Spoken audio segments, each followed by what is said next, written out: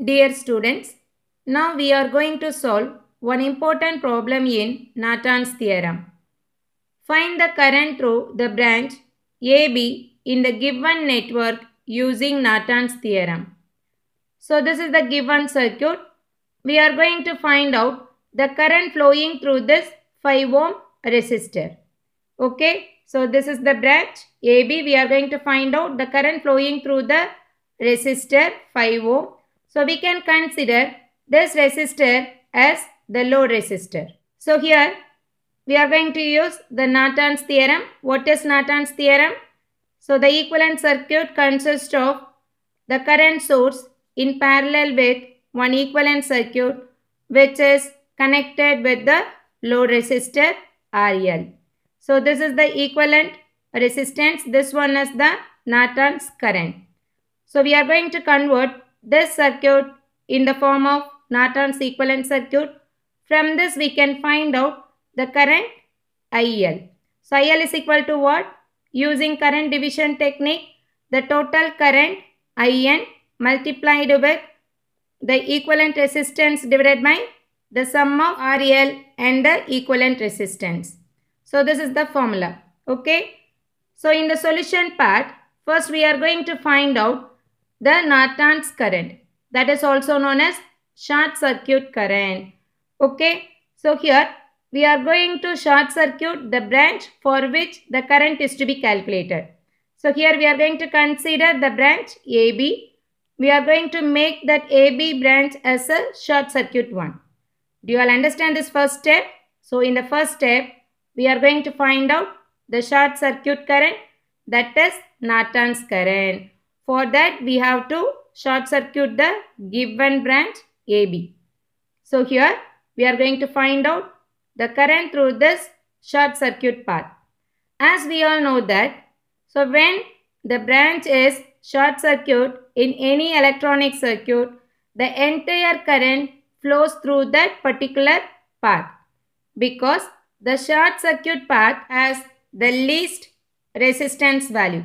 So here we can say the resistance for this short circuited path is approximately equal to 0. So the current prefers to flow through the low resistance path. Do you all understand this concept? So when there is a short circuit in any electronic circuit, the entire current flows through that path. Okay, so here whatever current is coming from this current source 30 ampere, that entire current is flowing through this short circuited path, not through this 5 ohm as well as to that path. So here we can consider the same circuit as 30 ampere source in series with 10 ohm and then the short circuited path. Here we can get the entire current 30 ampere as a Norton's current. Do you all understand this concept? In the next step, we are going to find out the equivalent resistance, that is also known as Norton's resistance. So for calculating this equivalent resistance, we are going to remove the resistor across this AB terminal. Okay, so here we are going to remove this 5 ohm resistor. At the same time, there is a current source in the given circuit. So we are going to open circuit that current source. Okay, so here we have to remove this load resistor and open circuit the current source. Then we are going to find out that equivalent resistance. Since this point is open circuited, here we do not consider this 10 ohm resistor. So we are going to consider this 5 ohm and then 2 ohm, 1 ohm in parallel with another 1 ohm for calculating that equivalent resistance. Okay, so here this 1 ohm and this 1 ohm resistor both are in parallel. So we are going to simplify this circuit. So parallel means what? 1 ohm in parallel with 1 ohm. 1 into 1 by 1 plus 1, we can get 0.5 ohm. So this circuit can be drawn like this. Here we can take only the 5 ohm and then 2 ohm. Here the parallel circuit is simplified as 0.5 ohm. So now we are going to get the equivalent circuit at this point.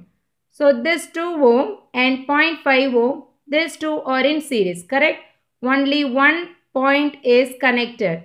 So 2 ohm in series with this 0.5 ohm. So we are going to simply add these two resistance values, and this series combination is in parallel with this 5 ohm. Do you all understand this one? So here 5 ohm is in parallel with the series combination of 2 ohm and 0.5 ohm. So that can be written like this: 5 ohm in parallel with 2 plus 0.5. Plus means series connection. So here we can get 5 parallel with 2.5. Then 5 into 2.5 by 5 plus 2.5, that is the parallel formula. That is equal to 12.5 by 7.5. The answer is 1.6666. It is going on like that.